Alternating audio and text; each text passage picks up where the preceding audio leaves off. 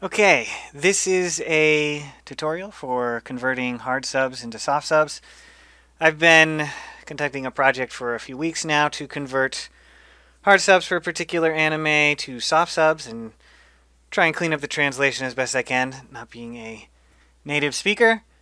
And so I'd like to document that process. I've done 24 episodes and we are now at the 25th episode.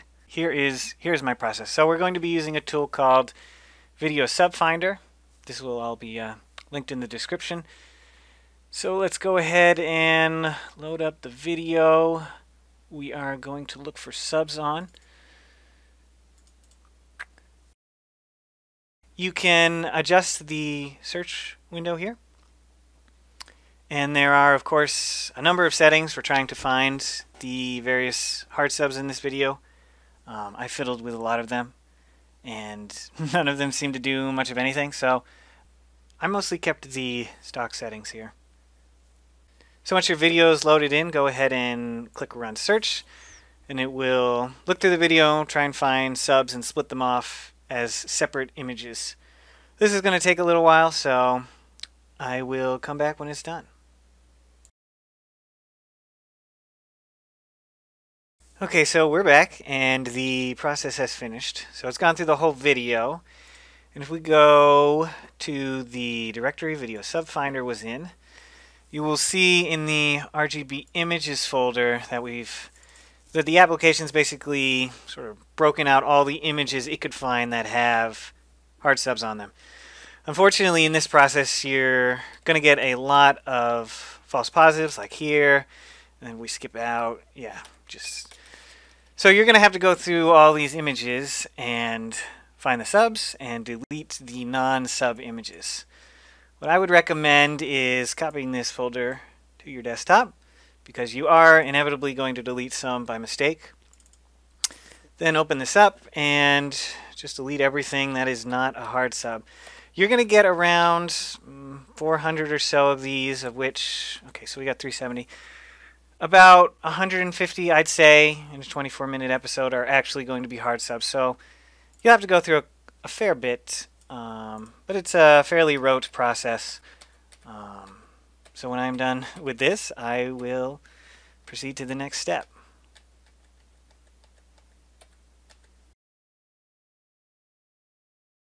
Okay, we've looked through all our RGB images here, and now all we have in this folder are images that have hard subs on them. So if we go back to Video Sub Finder here and go to the OCR tab, we click that button and it will go through RGBImages now and sort of split out the background and the text and hopefully create clear text images for us that we will then OCR in the next step. This is again going to take a couple minutes, so when this is done, I will come back.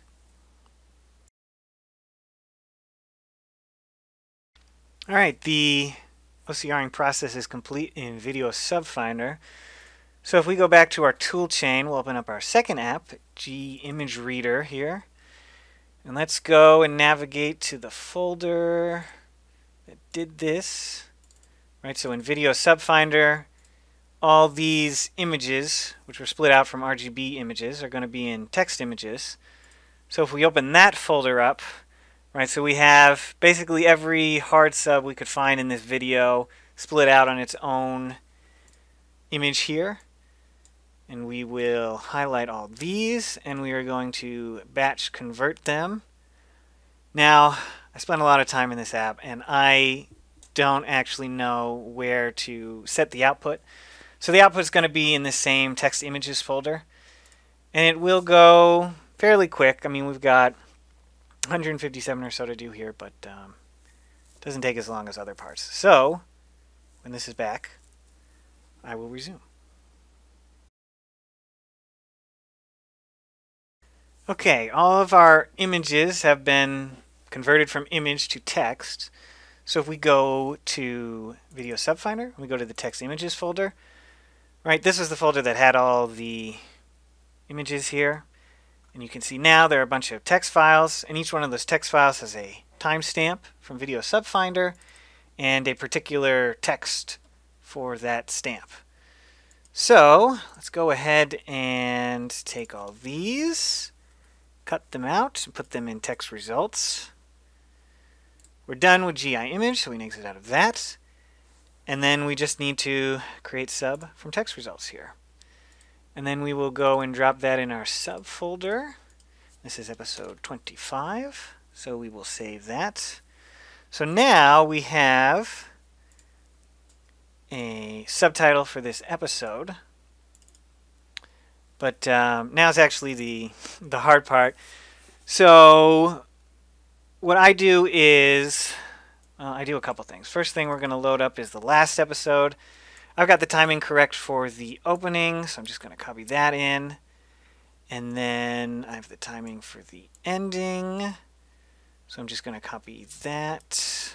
I want all that. You can do this in Aegis sub, which we will use later. I just find it simpler to use Notepad++ for this. Don't worry about the numbering here. Aegis sub is going to sort us out for that. So now if we go and open up the hard-coded episode, which was 25, I go through the whole episode, and I'm going to look at each line to, let's see, make sure we got a good copy over. What I've noticed a lot is that this application struggles a lot with Y's. It'll usually make V's, so. And I will try and do my best on the grammar. I don't speak Japanese, so, but I can usually get a good sense of what these subtitles are going for. So this is probably going to take the most amount of time. So once I've gone through all these subtitles, we will resume.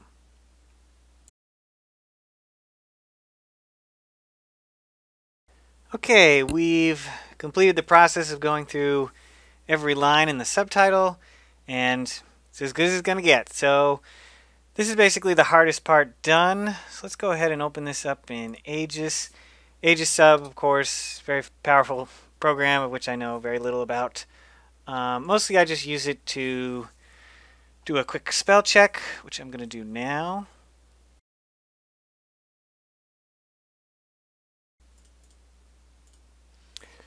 Okay, with the spell check complete, let's just go ahead and open up our raw file here. Now, you may get lucky and the subtitle timing from your hard-coded source will match that of your raw source. In this case, we are not so lucky. So what I usually do is I try and find the first subtitle just here. And I'm going to play and just see how long the difference is. I'm not going to worry too much about getting a perfect sync. I just want things sort of roughly in place. Yeah, so it's about like 1800 there. Maybe more like 1700 milliseconds behind. So I know the ending is synced up and I know the beginning is synced up, but the stuff in between needs to be properly timed. So I'm going to go ahead and shift this all 1500 here. And it should be sort of roughly in line. Yeah, I mean, that's pretty good. And then, right, because of the way we sort of captured images from Video Subfinder, we won't capture the title. So I just screen grabbed that earlier, and we will go and find this line. It's 144. So just skip ahead here.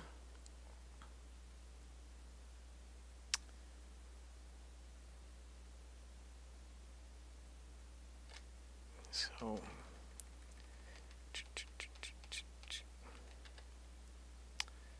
we'll go ahead and insert a subtitle at this video time after this, and the name of the episode is Final Decision, which I'm not going to be able to spell unless I look at it.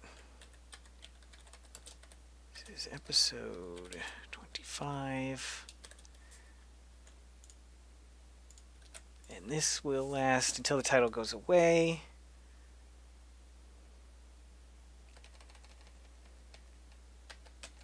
So that's this timestamp, which is 1:47:98.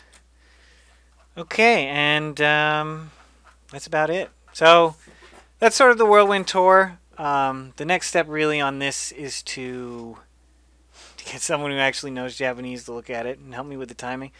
But for the most part, it's complete. You can definitely watch episode 1 to 25 and have a rough understanding of what's going on. And that's it for me. Bye.